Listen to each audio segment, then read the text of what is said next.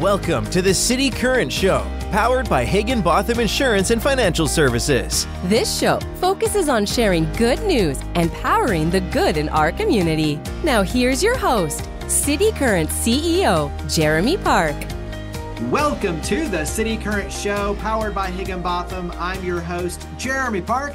We're always honored to bring you inspiring stories of individuals and organizations making a difference and powering the good.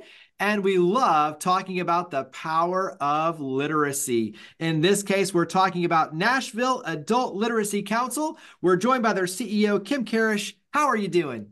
Just great, Jeremy. Thanks so much for having us on. It's a pleasure to be here. Absolutely. When you talk about the power of literacy, there's a lot to unpack. And I think for most of us, we take for granted the fact that it's much more than just reading words. It's being able to order off a menu and fulfill like your job. Like there's so much that goes into this. And so let's start though with a little bit of backstory, a little bit of history for Nashville Adult Literacy Council. Give us some history. Yeah, we've been around since 1982, and we started with just a handful of volunteers who were helping a few folks learn how to read and write. And Nashville has changed so much over the course of the past 40 years that we've been around. But around 2000, about 2% of our population was foreign-born, and now that's up to 13%. So we've expanded the kinds of services that we offer to include English-speaking skills as well. And Jeremy, you kind of mentioned about the power of literacy. And when you really think about it, literacy is how we understand and make sense of the world around us, but it's also how we're understood in the world. So reading, writing, speaking, and listening, they're essential, but they're also these remarkable acts of human connection that truly transform the way that your life looks. Talk about low literacy, kind of define low literacy, because it's cool in terms of where you focus your areas. So talk about low literacy.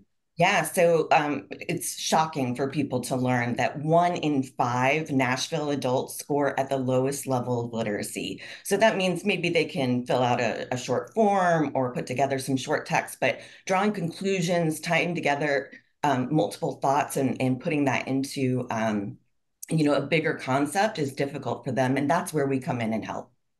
And so talk about the process, talk about how it works, because as you mentioned, Nashville is evolving, the needs are evolving, which means you're evolving. And then when you talk about stepping in and working on the low literacy, but also lifting, you're doing that through online and one-on-one. And so go ahead and talk about how the magic works. Yeah, sure. I'm happy to. So a couple of things. One, we do have some online classes. We transformed the way we delivered every one of our services during the pandemic. And we're just thrilled to find that it actually works better now than what we were doing before. Our attendance is through the roof and people are really connecting and achieving their goals. And that's one thing that I think is really important and also really special about the Nashville Adult Literacy Council.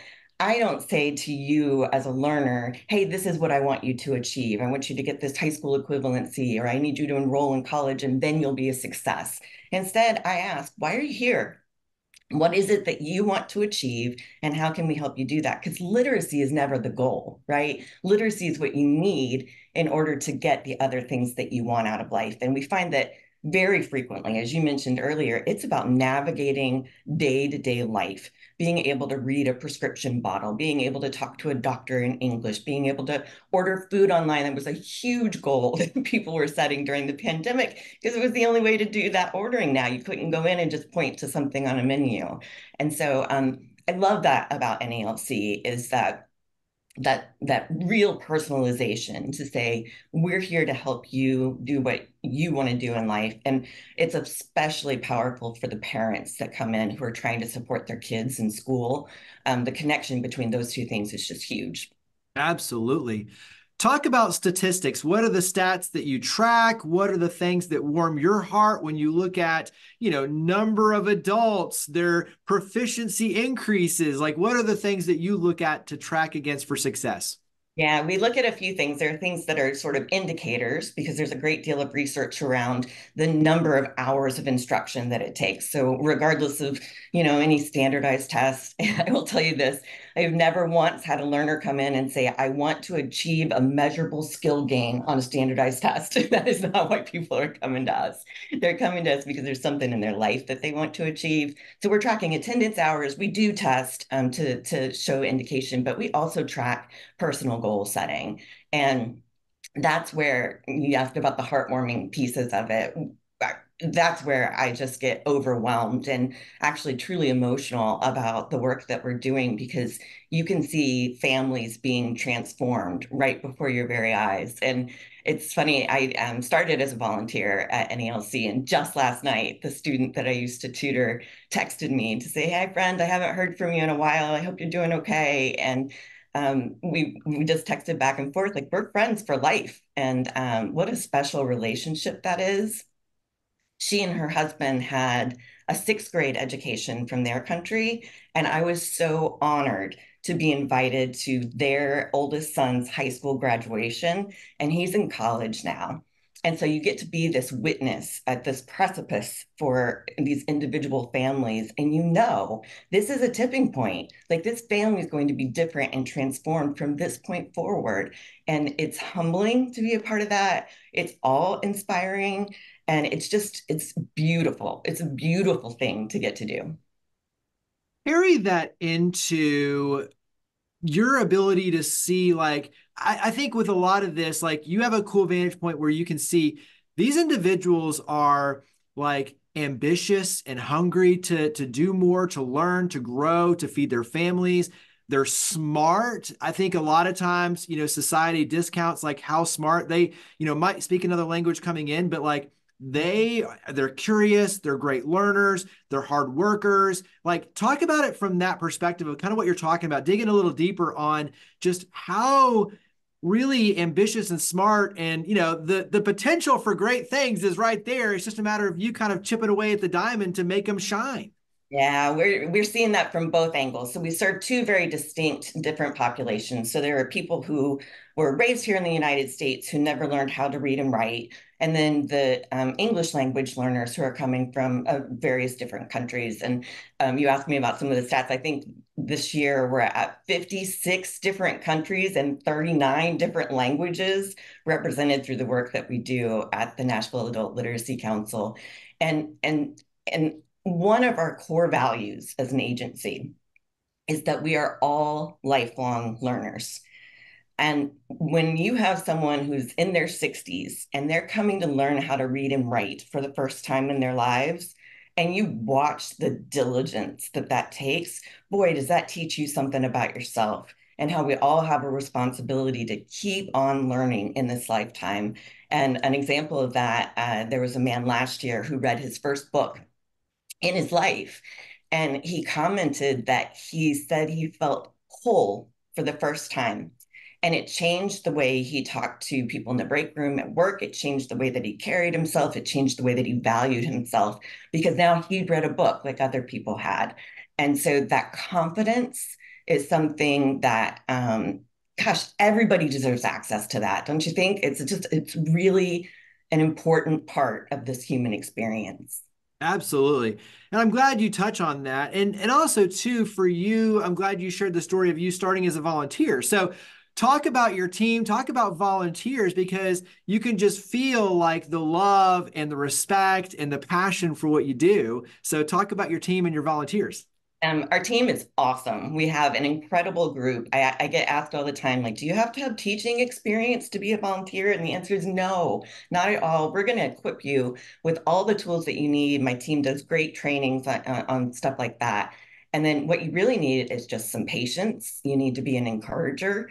You need to be willing to connect with this human in front of you. And I have to say, and I understand I may be biased in this, but I think it is one of the most valuable volunteer experiences that you can have here in Nashville because all volunteering is important. We need to fill the food boxes. We need to be getting supplies out into our communities and cleaning up after tornadoes and all of those things are so important. But this one, you get to know somebody. And like I said, the person that I volunteered with, it's been more than 7 years, and she texted me just last night. And so what I love about it is that volunteers come with their own needs. It's not just the students who are showing up with needs, but volunteers have needs too. They have needs for connection. They have needs for purpose and a way to give back to the community. And so when I watch these two people work together, what I'm seeing is two people filling each other up. It's not that I have something that I'm giving to you, but we're both getting something, and there's an equality to that that I think is just beautiful. I can't think of a better word. It's just really beautiful. Yeah, I mean, I'm even thinking I spoke to a whole classroom of college students about purpose and getting plugged in and making a difference. And, so many of them were asking, well, where do I start? How do I, get involved? And I'm thinking, there's so many ways just like this where you can really help lift the community and help create these amazing relationships. And at the same time, find your own purpose and fuel your fire to give back and even know more about yourself. So talk about some of those specifics for volunteers in terms of age, time, in terms of how much time to allocate, where they can plug in. So dive in a little deeper on the volunteers. Yeah, sure. So we work with adults, so everyone is 18 or older. From a time commitment, we ask for a 3-month commitment, and it's usually a couple of hours a week. There are 2 training sessions that you'll go through that are an hour or 2 long. And then we just ask that, you commit for 3 months. And then at the end of that 3 months, if you've hit it off, as I did with the person I was working with, you can extend that. She and I ended up working together for like a year and a half.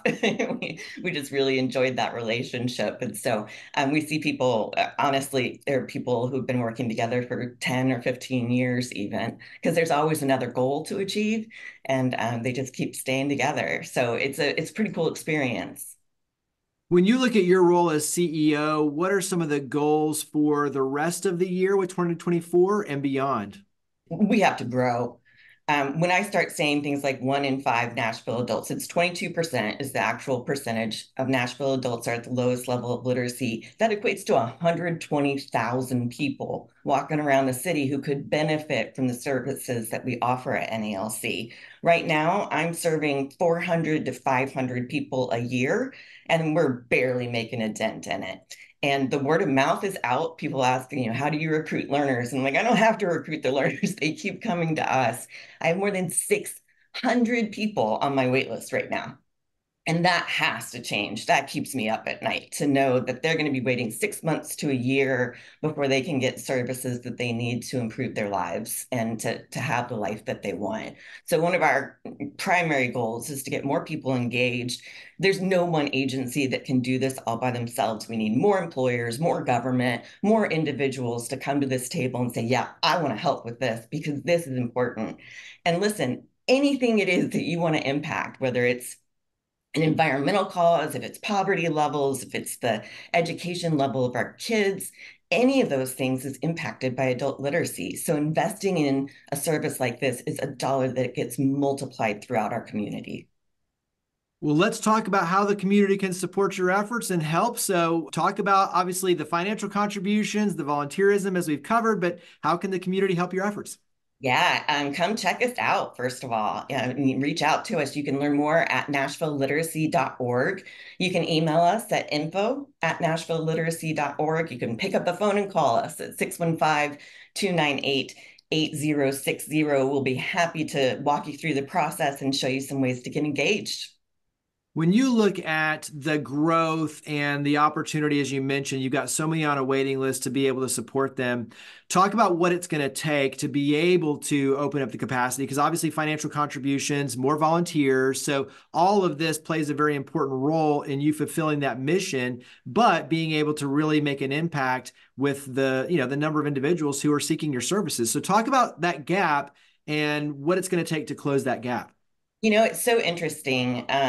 For me, my own experience in coming here. So I mentioned to you before the interview that I have a broadcast journalism degree. So that was my first job. And then I became a government spokesperson. I did that for 6 years. And then I started working in corporate healthcare, and I started learning more about IT systems. And I was like, man, I don't know if this resume is really making a lot of sense until I got to NALC. in like the first week, they said, our data management system is down. And I said, oh gosh, what day last week did that go down was sort of the thought in my head. But I asked, how long has it been down? And they said 6 years. I was like, oh, this is why I worked in healthcare IT for a while. We've got to build data management systems, and, we've got to talk to our legislators and get them involved. And we've got to be able to communicate in interviews like this so that people can find ways to get connected. And it just felt like the previous 20 years of my life had been training me to be in this role. And so this isn't always the most fun to talk about, but improving our systems. We improved a form this year where it goes directly into our Salesforce management system instead of going into a Google Sheet and then having to be imported. Like, that's saving us 20 minutes here and 20 minutes there. But over the course of the year, it's months and months of a full-time employee. And so that's the work we've been doing, is really improving our infrastructure. And now I think we need to, have a real business mindset so that we can look for scalable ways to grow this program. Well, you mentioned it before, but you never can say it enough in the world of media. So mention again, website, phone number, where do we go to learn more and get involved? NashvilleLiteracy.org, and we will welcome you with open arms, and we would love to have you come and check us out. You can also email us at info@NashvilleLiteracy.org. And finally, you can always pick up the phone and give us a call, 615-298-8060. Well, Kim, thank you for all you and your amazing team do to power the good. Thank you for coming on the show. My pleasure, Jeremy. Thanks so much. Higginbotham Insurance and Financial Services is proud to power the City Current Show. We're a people-first company that protects what matters most, the families, businesses, and trailblazers that keep our community going. As one of the nation's top independent insurance firms, Higginbotham is a single-source solution for business insurance, employee benefits, HR services, and personal insurance that's customized for you. We're here to serve you, the people you care about, and your community. Call 866-377-1959 or visit higginbotham.com.